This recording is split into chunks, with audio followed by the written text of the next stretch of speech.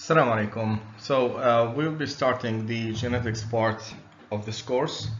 We'll be talking about the chromosomes, but this lecture is divided into three sections. We'll talk about chromosomes, chromosomal structure. We'll talk about chromosomes during cell division, and then at the end we'll talk about a few techniques related to analysis of chromosomes. Let us first define a few things in terms of genetics. So genetics basically is a branch of biology. It deals with heredity and variation in living organisms. Now the thing is, some people mix up genetics with molecular biology. There's an overlap. Molecular biology is something in between biochemistry and genetics. It's really biochemistry because it deals with enzymes and molecules and enzymatic reactions and so on. But at the same time, it deals with genes that affect heredity and variation. So there is an overlap. So molecular biology is in between biochemistry and genetics. So genetics really deals with how phenotypes and genotypes are inherited. Okay, it deals with variation among living organisms. It deals with transmission of diseases within a family. It deals with polymorphisms or transmission of diseases within a family. Okay, so a subfield of genetics is medical genetics. So anything that is related to health and disease as a cause of or as a result of genetics is really medical genetics, which can also be known as clinical genetics if we're dealing with diseases as well, and if we're dealing with diagnosis, treatment of diseases, and prevention of these diseases. So our body is made of somatic cells, and they are diploid, meaning that there are two copies of every chromosome. One of them is paternal and the other is maternal. Now these 22 of these chromosomes, 22 pairs of these chromosomes are known as autosomes or autosomal chromosomes. And we have a set of 6 chromosomes which can be XX or XY. Now germ cells are known to be haploid, meaning that they have one set of a chromosome. Again, it can either be maternal or paternal, plus one sex chromosome which can either be X or Y. Now the thing is, we all have phenotypes, meaning that we all have certain appearances, whether it's hair color, eye color, or even height. It's a phenotype. Okay, although it's not clear cut. It's not like eye color, black, green, blue, and so on. There's more variation in terms of height. But overall, these are determined by the genotype of a person. That is the genetic composition of an organism within the cells of this organism. Okay, so that's a genotype. Genotype is the total collection of genetic material in a cell. Now this DNA can be mutated, and we talked about DNA mutation in molecular biology. So basically a mutation is any change that occurs in the genetic material in DNA in our cells, and it causes a disease. So it is pathological. Now polymorphisms, on the other hand, are more common within a population versus mutation. They usually do not cause a disease, so they're not pathological, and they're common. Now the thing is, so we have sometimes variation, normal variation within an individual or within a population.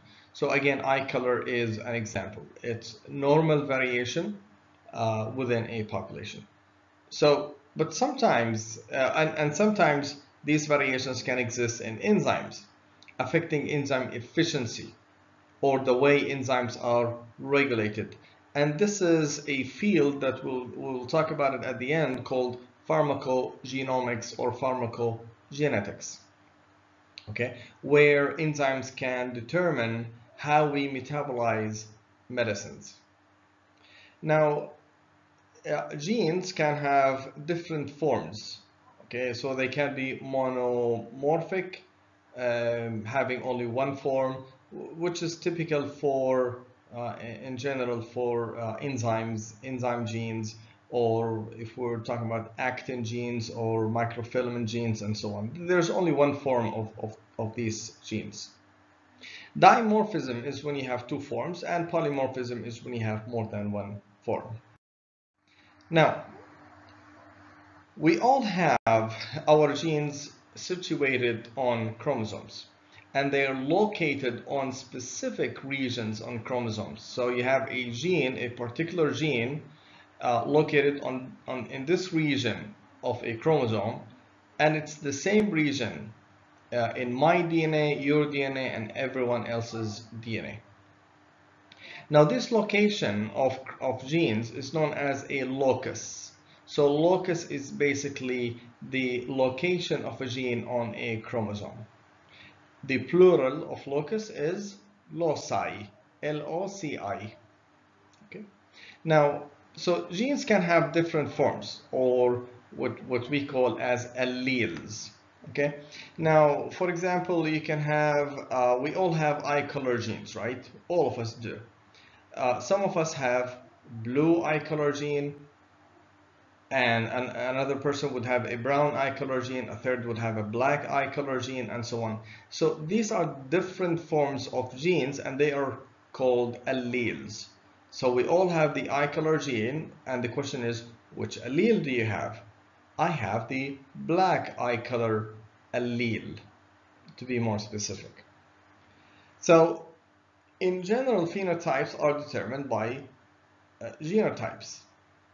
And since we have two such genes on every chromosome, two copies or two alleles, one on each chromosome, a paternal chromosome and a maternal chromosome, one of them can dominate over the other. So we say that this we say that this is a dominant allele or a dominant gene, okay, or and the other one would be called a recessive trait or a recessive allele. And usually dominant alleles are symbolized with a capital letter, like capital P, for example. Okay, so here you have small a, and here you have capital B, and here you have small b. So the thing is, each one of us can have two identical alleles, okay, one on every chromosome, and we said that this person is homozygous. Now we have to be more specific when we say a person is homozygous. So we have to say homozygous for what? For which allele? So this person right here is homozygous for the P, capital P allele, for the dominant allele. Now, for that particular gene. Now, for gene A, we say that this person is homozygous for the recessive allele, or for the small a. Now, on the other hand, you can have a gene having two different alleles. One of them is dominant and the other is recessive. And we say that this person is heterozygous. Okay? Now, only in males, having only one X chromosome and only one Y chromosome, we say that males can be hemizygous, okay, since they only have one allele. So let's talk about structure of chromosomes.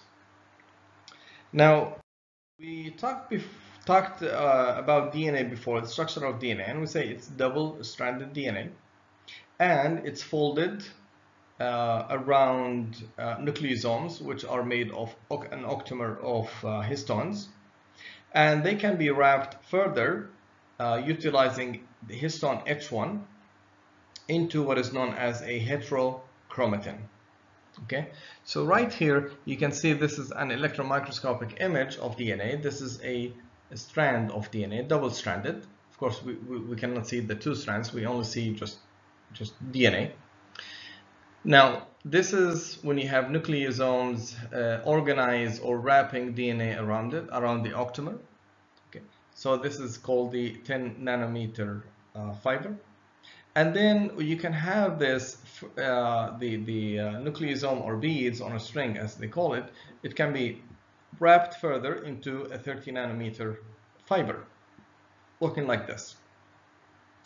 It can be folded even further, forming a 30 nanometer fiber. Okay, so you have what is known as a lot of loops in the DNA and a scaffold, a three-dimensional structure. Eventually, what you have in here is DNA can be organized into the typically the chromosomes, and this is how they typically look like in the metaphase during the cell cycle or cell division, and we'll talk about it later. Now, pay attention to the terms of euchromatin when the DNA is relaxed, and this is where active genes, or where genes are active. And you have the heterochromatin, having this structure right here, where where genes are silent, because DNA is not accessible. So if we look at a chromosome, this is just one arm of a chromosome, and we call it a chromatid. Now, this chromosome right here, looking at its structure, it has a centromere right here. It's a constriction. It's like a belt. And there are telomeres. And telo means ends. Okay, so the ends of chromosomes. Now, centromeres and telomeres are made of repetitive DNA sequences. Telomeres in every chromosome have the same sequence, repetitive sequence, which is TTAGGG, and it's repeated like thousands of times. Centromeres also are composed of repetitive DNA sequences, and there are sequences shared among some chromosomes, but overall each chromosome has its own unique sequence of centromere. Now, so this is how our DNA looks like. This is how our chromosome looks like in our cells. Now, before cells divide, they synthesize another finger, let's say, another chromatid, and you have the chromosome looking like an X. And we call these two sister chromatids because they are identical to each other. Now, note something here, that you have the centromere dividing the chromosome into two arms, and these are called the short arm, which is symbolized as P for petite, and you have the Q arm, and Q stands for grande or large. So you have the large arm and you have the short arm. You have the long arm and the short arm. Now, we can classify human chromosomes, or chromosomes in general, into different types according to the location of centromeres. So you can have what is known as a metacentric chromosome, whereby you have the centromere exactly in the center of a chromosome. So the arms, the P and Q arms, are equal to each other. Now, most of human chromosomes have this structure right here, a sub-metacentric chromosomes or structure, whereby the centromere is in the middle but not exactly in the center. So chromosomes would have a P arm and a clear Q arm as well. Some chromosomes have this, they follow this structure right here, which is known as and these chromosomes are known as acrocentric chromosomes, whereby centromeres are very close to the end of chromosomes, having very, very short P arm and very, very long Q arm.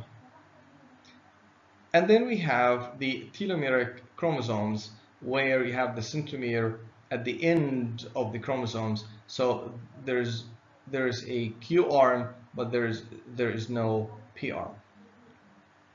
And this is right here an image of microscopic images of chromosomes and how they look like. So this is the metacentric.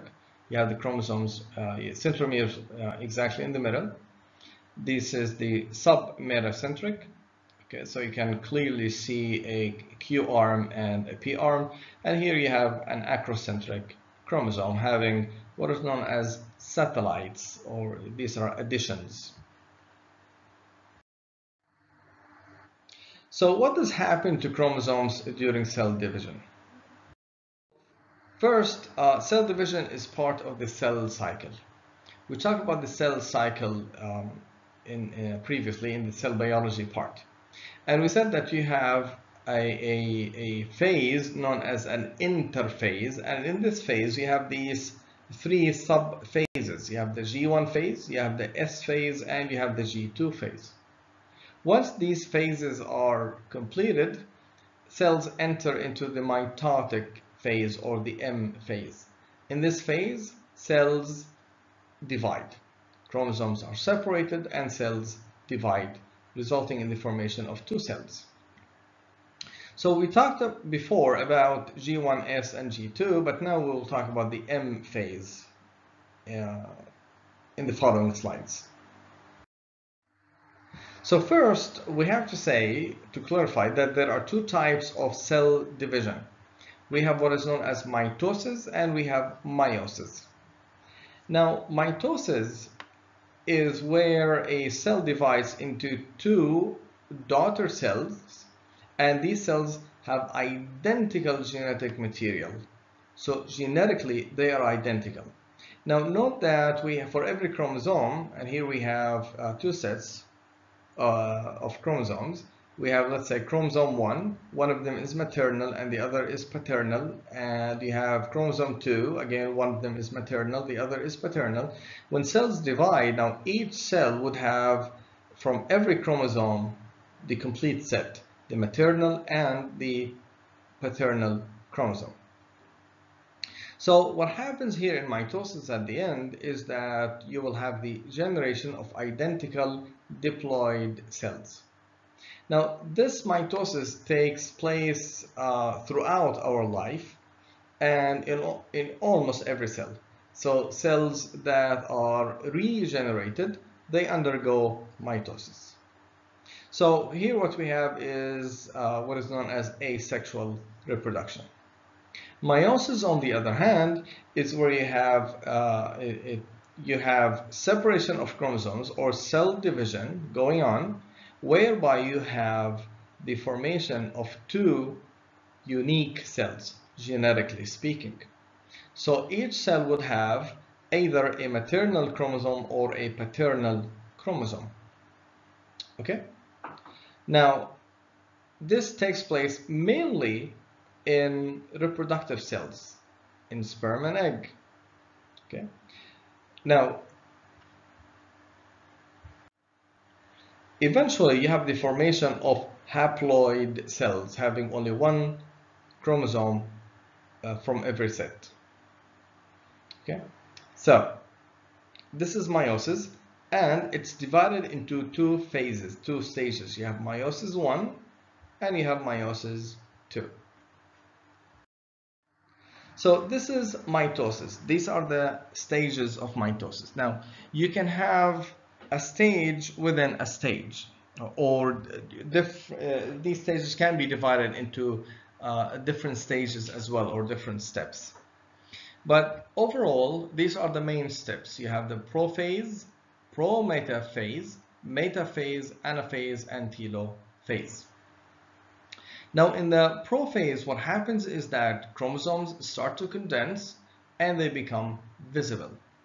Now, normally in cells that are not dividing, our chromosomes look like spaghetti. Really, they look like spaghetti, and they are mingled with each other. Now, what happens before getting into mitosis is that chromosomes condense, and each one of them gets separated from the other. Now, What happens as well is that you have the formation of spindle fibers, and these spindle fibers are formed from centrioles. So this is where microtubules are formed. They emerge from these centrioles, and each centriole would be located on an opposite pole of cells, an opposite end of cells.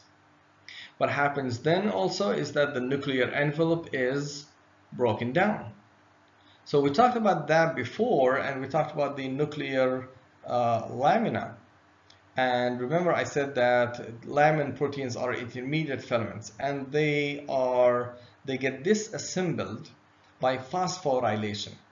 And kinases that are activated during the cell cycle phosphorylate intermediate filaments, resulting in the disassembly of the nuclear matrix and the nuclear envelope as well.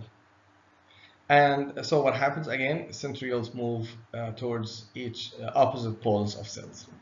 Now in the pro-metaphase, what happens is that chromosomes continue to condense, and you have the formation of kinetochores. Kinetochores are protein complexes that are associated with centromeres, and they bind to spindle fibers that are generated from centrioles. Okay? So what happens here is that you have the formation of this protein complex, kinetochore, and this is where microtubules or spindle fibers would attach to. Okay. Now, in the metaphase, what happens is that chromosomes line up exactly in the middle of cells, and each sister chromatid would be attached to the spindle fiber.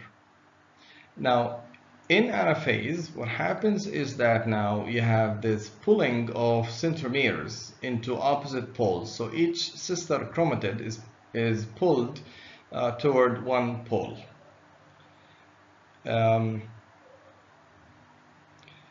And finally, in the telophase, telo again means end, you have the reformation of the nuclear envelope. Chromosomes arrive at the end of cells, or the poles at each pole, and spindle fibers break down, and cells get elongated right before cytokinesis, or right before cells divide. Okay. Now, meiosis, on the other hand, is driven, or it takes place in two phases, and they're called meiosis 1 and meiosis 2. Right before meiosis takes place, you have these two homologous chromosomes, meaning that one of them is paternal, the other is maternal, and so they're called homologous chromosomes. You have DNA replication, and you have sister chromatids formed for each chromosome. Now, in meiosis 1, you have the reductional division, meaning that the number of chromosomes is reduced. In meiosis 2, you have the equational division, looking exactly like mitosis actually. So the end result is the formation of haploid cells. So these are the stages, okay? So here, this is meiosis 1, the reductional phase. What happens is that you have these homologous chromosomes. You have chromosomes get condensed. You have the dissolution of the nuclear envelope, and you have crossover between the different chromosomes, between homologous chromosomes. So let me now meiosis 2. Here, by the way, here you have the generation of two cells that are genetically different from each other. Now in meiosis 2, what you have in here is prophase 2. Again, you have chromosomes getting condensed, and you have the formation of the spindle fiber around them. And in metaphase 2, chromosomes line up, and then you have anaphase, the separation of chromosomes from the centromeres, and finally have telophase 2 and cytokinesis, generating completely different cells generically as well. Now, so this is the idea of crossing over. Is basically you have a certain point, and this point is known as chiasma.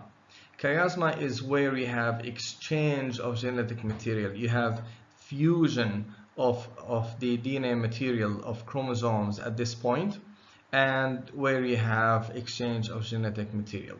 Now, per chromosome, you have about 5 chiasmas can possibly take place. So here we have 2 chromosomes right here, and this is an illustration, and you can see how many chiasmas that can be formed between cells, between chromosomes. So what is the genetic consequence of meiosis? Well, one, reduction of chromosome number, that is formation of haploid cells. Okay. Number 2 is random assortment of chromosomes, meaning that the way chromosomes line up determine the distribution of paternal and maternal chromosomes.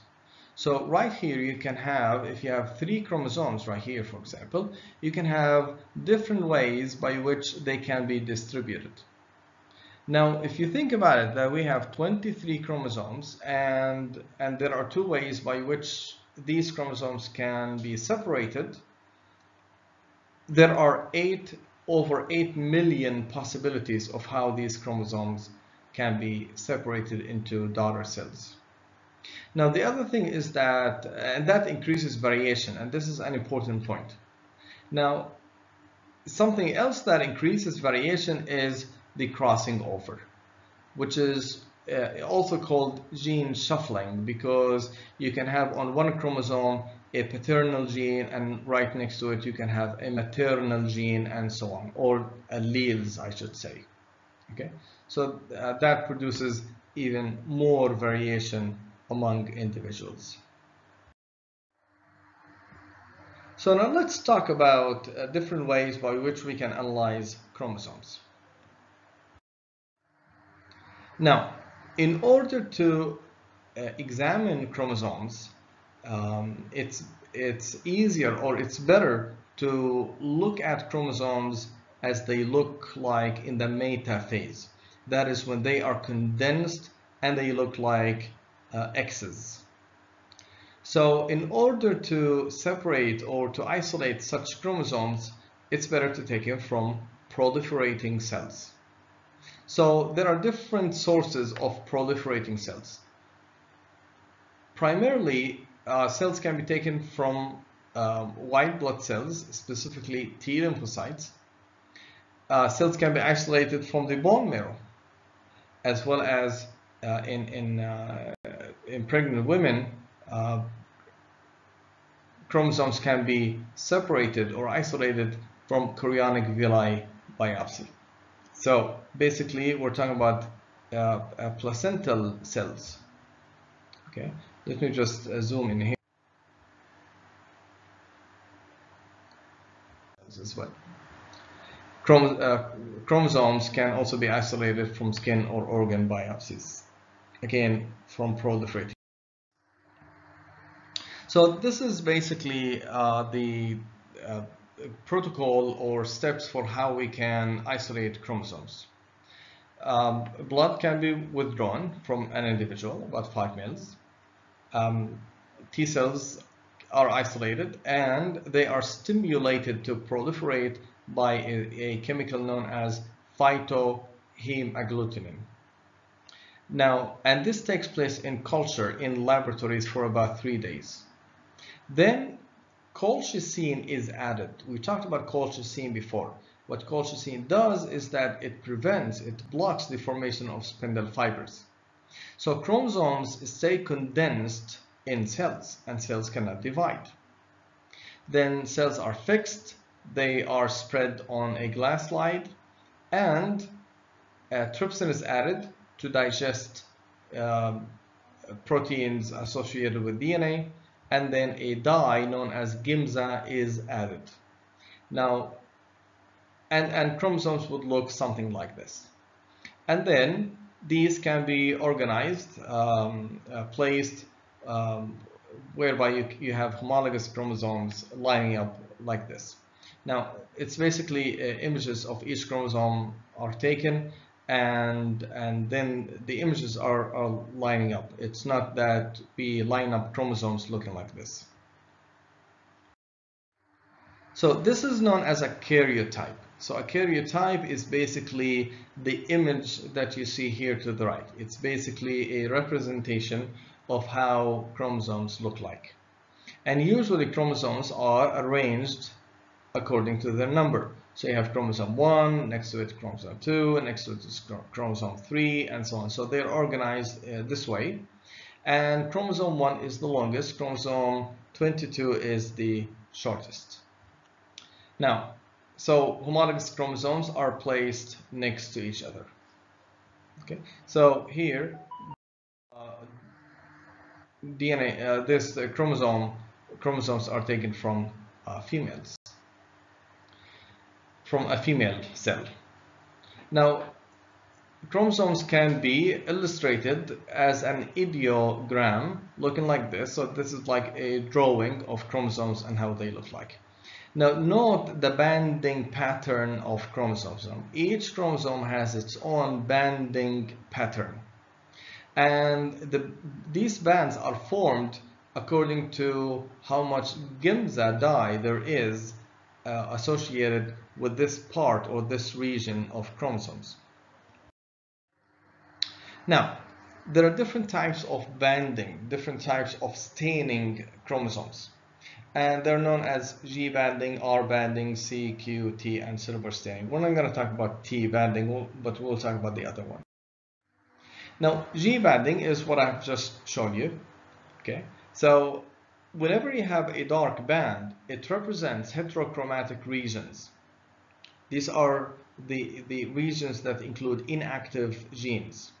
And usually they are AT-rich regions. So what gimza does is that it actually binds, it has higher affinity towards AT-rich regions, and usually they are located in heterochromatic regions, and heterochromatin is the part of chromosome or DNA that is not transcriptionally active.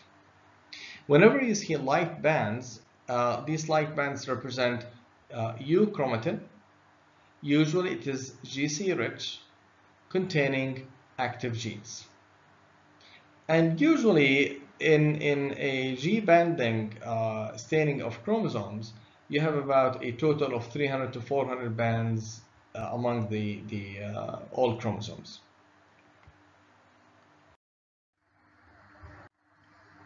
So R banding is the reverse of G banding, literally the reverse. So in G banding, the dark regions become light regions in R banding, and light regions become dark regions. Now, the reason behind it is that DNA is melted and resulting in separation of the two DNA strands at the AT-rich regions. So but the GC-rich regions are maintained as double-stranded DNA. When gimza is added, it binds to the GC-rich region, but not the AT-rich regions because they are not double-stranded anymore. So the GC-rich regions are stained, but not the AT-rich regions. Now, usually this R banding is used to look at deletions in chromosomes. So you can see here, this is a normal chromosome, chromosome 14. This is using G banding right here. And this is the same, well, this is, and then you have deletion of this region that contains this region right here, this AT-rich region right here. And you can see how it's gone. It's not there anymore. Now, if you look at the R banding, it becomes clear. Now, the light region here, this one here, The light region here is the same as the dark region right there. And the light region here is the same as this dark region. Note that, and this region, the dark region here, is the same as the light region in here. Notice that when this region is deleted, you have fusion of these two dark regions into one. So you can see that it's more obvious in R banding versus G banding. Now, C banding is rarely used in diagnostics, and basically what it does is that it's a stain that has high affinity for centromeres.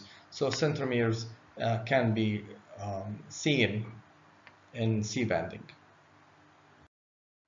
Now, Q banding relies on the use of a chemical known as quinaserine, and this chemical right here can be examined under the UV light.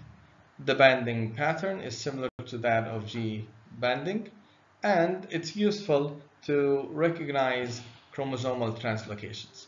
So you can see here, for example, chromosome 1, you have a missing piece, and it exists right here on chromosome 19. So you have this part of the chromosome translocated. Okay. Now, silver staining is another technique by which DNA can be stained. Except that with silver staining, what's stained is what is known as nucleolar organization region. Okay. It doesn't stain DNA, it rather stains proteins in the nucleolar organization region. Now, if you remember from the lecture on nucleus, the nucleolus contains the genes that are the rRNA genes that are active. Okay, so with silver nitrate, we stain these regions. We stain specifically the rRNA genes. So usually it is used as a marker. It can be used to indicate the active transcription of tumors, or to examine how active transcription is in tumors. Now, the thing is, we said that when we do this banding and staining of chromosomes, we're using chromosomes from the metaphase. Okay. Now, these chromosomes are highly condensed. Now, if chromosomes are removed from the prophase or the pro-metaphase, then they would be more extended and more relaxed. And when the chromosomes are stained, you would have the formation of more bands. Okay, so that gives you sort of like better resolution. So you can see here, this is the same chromosome in the metaphase. You can see about 400 to 500 different bands. If it's isolated from the pro-metaphase, you can see how extended it is, and you can see more bands, 500 to 600 bands. And if it's isolated from the prophase, you can see how more extended it is, and you have up to 800 bands appearing. Same thing here with the X chromosome, taken from 3 different phases: metaphase, pro-metaphase, and prophase, and you can have more bands appearing in chromosomes. So basically, it allows for detection of less obvious abnormalities than conventional G banding. Well, let's talk about another technique that is commonly used in hospitals and clinical laboratories, and it's called FISH, or fluorescent in situ hybridization. So this technique relies on the use of probes, DNA probes for specific regions, and these probes are fluorescently labeled. Now, there are different probes that can be used. Here I'm focusing on 4 of them. You can use gene-specific probes. So right here, for example, you're targeting a specific gene with a probe and it's labeled.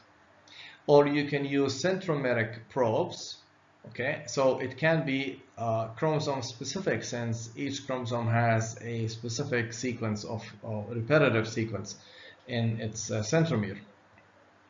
So you can stain centromeres, or you can stain telomeres, as you can see in here, the tips of chromosomes, or you can paint a whole chromosome, as you can see in here.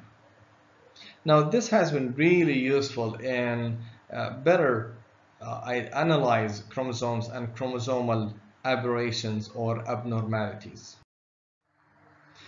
Finally, I'll talk about this technique known as comparative genomic hybridization. So the idea here is that we take chromosomes from the metaphase, from control sample and a test sample, a sample from a patient. And this is taken from a normal human individual. Now, these chromosomes are stained red for control, let's say, and the patient's DNA or chromosomes are stained as green. And then they are mixed together. Now, when they are mixed, you will have one strand, strands are separated, and then chromosomes are allowed to reform. So you can have one strand that is red and another that is green. Now, if the amount of green and red equal, it means that there is nothing there is no deletion or addition in this chromosome. But whenever you see that you have more green signal coming out, it means that you have more DNA from the patient sample in this particular region of chromosome.